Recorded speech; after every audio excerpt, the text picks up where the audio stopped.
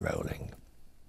As you and I continue tonight, the World Bank says Lebanon is suffering one of the worst economic crises anywhere, and I mean since the mid-19th century, or at least they do. And over the last year and a half, the country's been hit with a financial meltdown, the pandemic, and last year's deadly explosion in Beirut.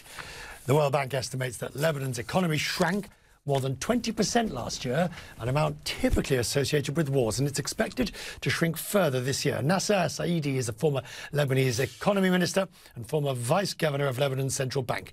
Now president of Nasser Saidi and Associates, joins me from Dubai. All right, sir. I mean, everybody's had a hand in this fiasco, but now it is beyond serious and it's beyond devastating.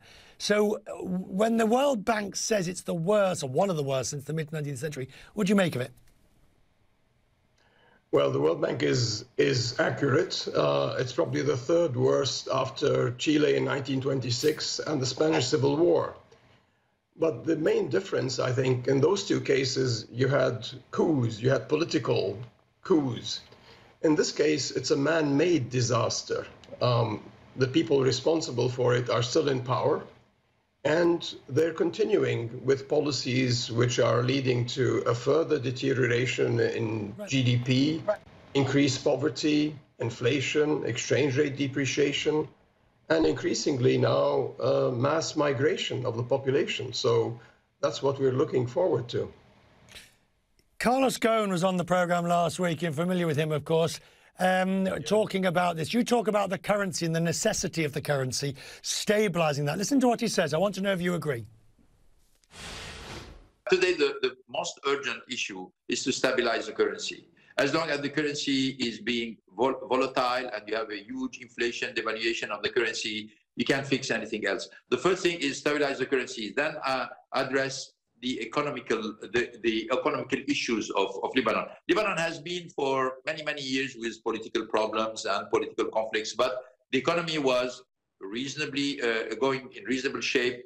The finance were reasonably held. So I think you should start by stabilizing the currency.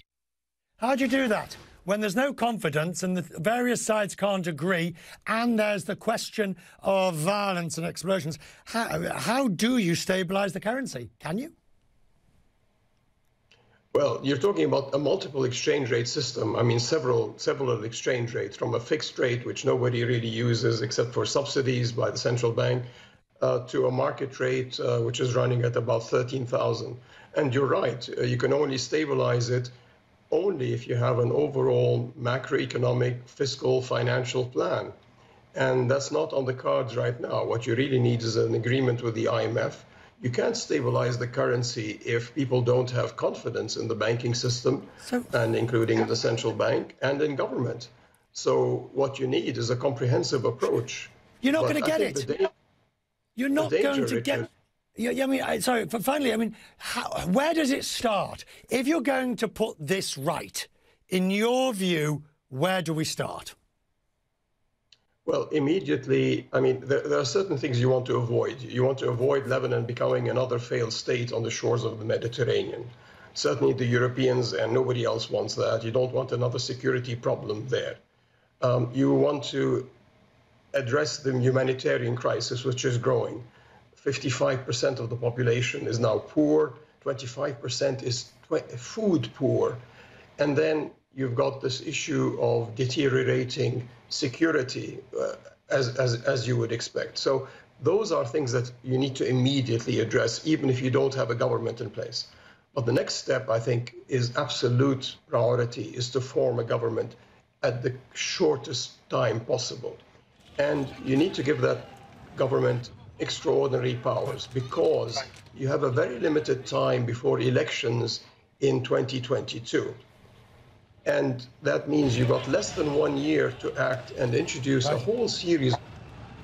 That's really what you need to do immediately. As we go through this, sir, you'll be back to help us understand more. I'm grateful for you tonight on that. Thank you. Thank you.